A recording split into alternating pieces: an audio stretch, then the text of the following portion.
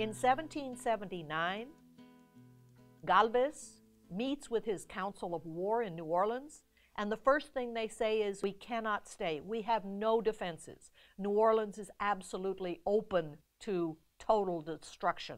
Bernardo de Galvez says, in that case, then what we're going to do is we're going to attack. Unhappily, as he has loaded his ships, a hurricane attacks and destroys his supplies and his ships. Is that going to stop Bernardo de Galvez? Of course not.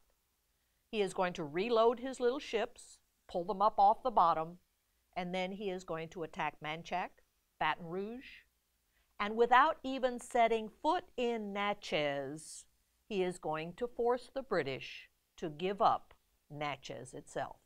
He talked the British into giving up Natchez.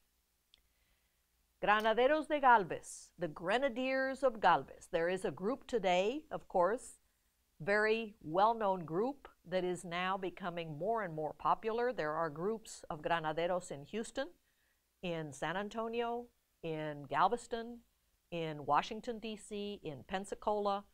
These Grenadiers support Galvez, and it is these Grenadiers who represent the military that Galvez put together, made up of anybody and everybody, including Texans. The first Texas cattle drive actually came out of San Antonio and La Bahia, and it was from those ranches that cattle drive took cattle to Louisiana to feed Bernardo de Galvez and his troops. The following year, Bernardo de Galvez attacks the city of Mobile. Once again, he is hit by a storm. Once again, that does not stop him, and once again, he defeats the British. He does ask for help from Cuba. He says, we have the military now. We need to attack Pensacola, the capital of British Florida. Unhappily, the Spanish generals in Cuba say, no, they can't offer him supplies. And because of a lack of a Spanish fleet to take Pensacola, Galvez literally sails to Havana, and in the face of generals who are twice his age, he demands their help. His uncle, José de Galvez, sends him a fleet of ships from Europe. And with that fleet, Galvez recruits his army from Louisiana and Texas, and he sails to Pensacola. Notice that the harbor of Pensacola is very, very narrow, and it is controlled by the Red Bluff Battery, controlled by the British, the Queen's Battery, and Fort George.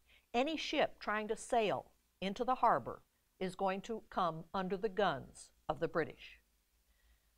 The admiral of the fleet tells Bernardo de Galvez that he cannot enter Pensacola harbor.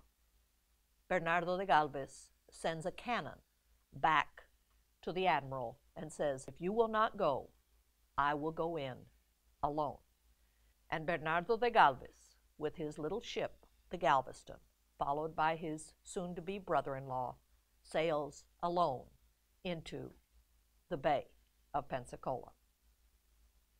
For that reason, he is going to be given the honor of saying, I alone have defeated the British.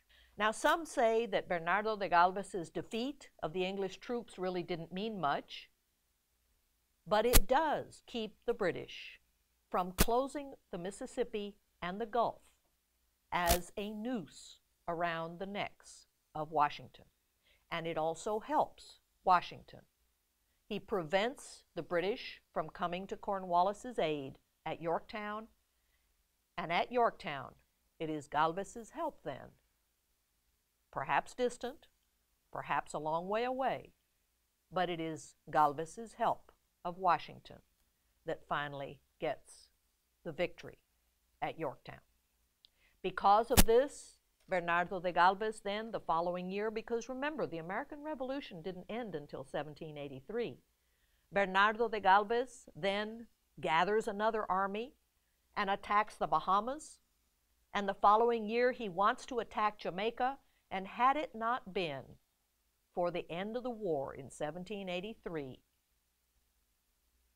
in Jamaica, they would be saying, "Si, senor," instead of "Ya, man." The shield of the Count Galvez has the French fleur-de-lis because of Louisiana's French population.